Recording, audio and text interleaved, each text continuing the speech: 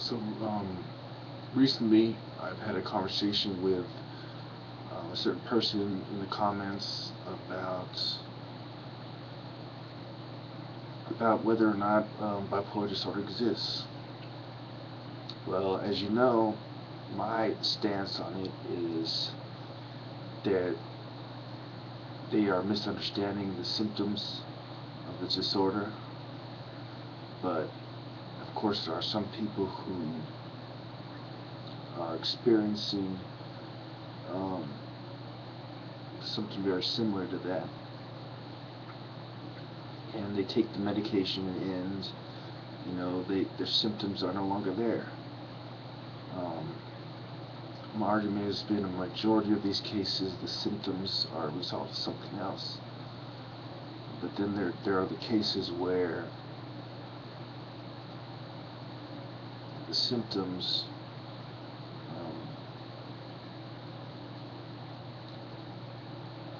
they can't find the source of it. They can't attribute to their environment or a dramatic event that's going on, and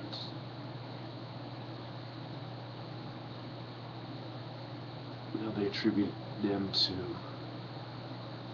um, something going on in their head that they don't understand, and they take the medication and it seems to be helping them. So there is, complications.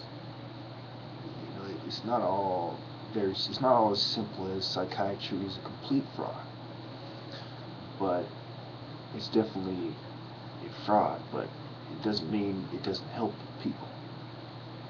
Um, it's ironic in the ways you can help people, as with medical marijuana. Um, it can help people with AIDS, have an appetite, to eat, and be more healthy than they would if they didn't smoke it.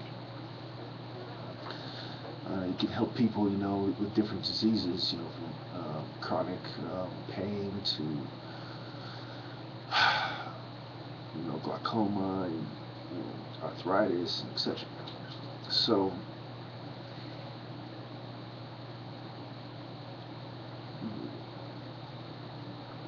my point is that these drugs may be helping some people in some cases, but they're so few. The majority of the cases are just misunderstood. The problems could be solved with, sometimes with therapy rather than medication. Sometimes the person doesn't need therapy. There's other remedies for it. It's on a case by case basis. Sometimes it's specific to that person, patient specific information.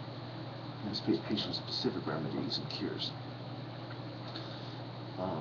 In some cases,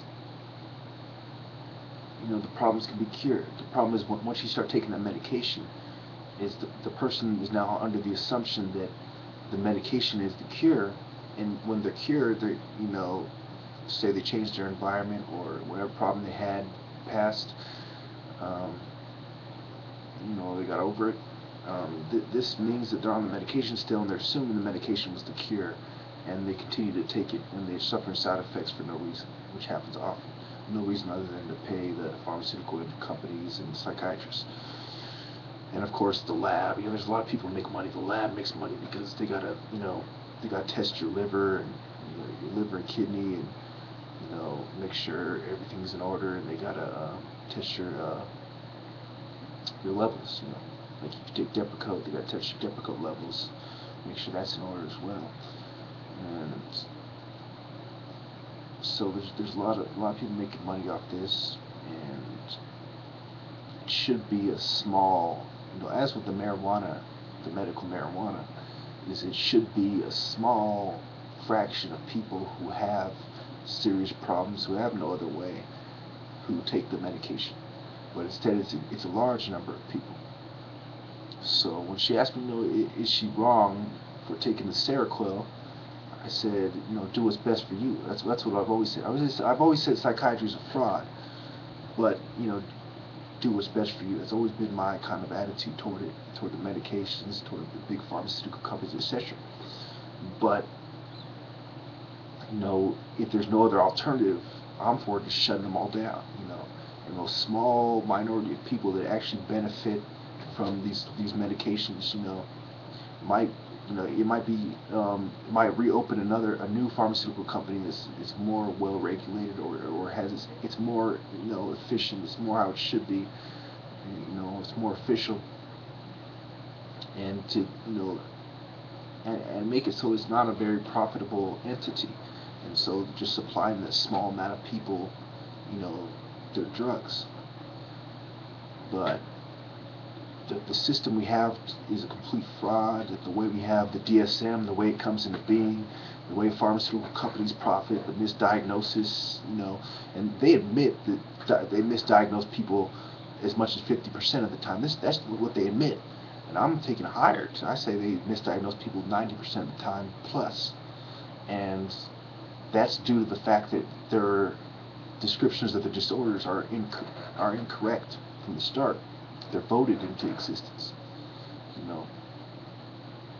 And are we to sacrifice a large amount of people, so a small amount of people who actually have these problems, can find a cure, because the pharmaceutical companies get more profits, and supposedly that means they can do more research, right? So we just sacrifice a large amount of people for less than 1% of the population, Does that make sense to you? 25% of the population is supposed to be drugged up and sacrificed for less than 1%? No, doesn't make sense to me. And it's not even less than 1%. It's less than even that. It's less than 0.0001. The people who actually have these problems, they're very few, very far between. You get a crowd of 1,000 people, and maybe one person in that crowd maybe has mental disorders that as such they do not understand. Don't say it's a chemical imbalance. Say you don't understand it, and say the reason why these pills help is because they drug that person and put them into a drug-induced mind state, which is now different than their natural mind state, which means that they don't show the symptoms. They don't show the symptoms.